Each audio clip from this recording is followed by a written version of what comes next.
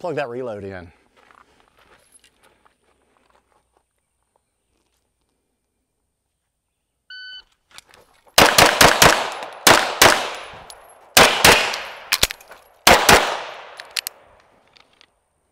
Hey, bad.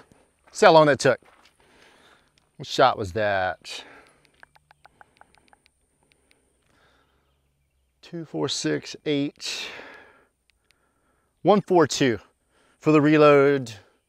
Yeah, the reload happened in the movement, so really it was 142 into the position and the sights back on there. Yeah. Should be able to hit those reloads in a step to a step and a half. Period. Definitely dry firing reload static. You know, at a rate where you're programming in mechanics, that's worth doing.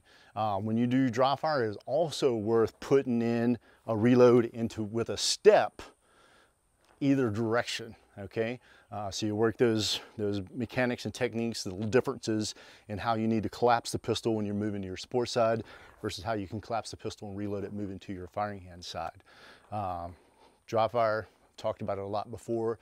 It's a great place to install and refine mechanics. When you're installing mechanics, and even to a degree when you're refining them, it can't be all about how fast your hands move. Okay, so you gotta move those hands at a fluid, comfortable rate, and even sometimes a deliberate rate to program things, and then let it start flowing, and then start testing it for speed and pressure. But in-state coming all down together, need to be able to hit reloads, practical applications of shooting inside a step or a step and a half of like normal rate of movement. And I think what you'll find if you did, you know, minus, you know, where the target is, or the fact, you know, there was a vision barrier there.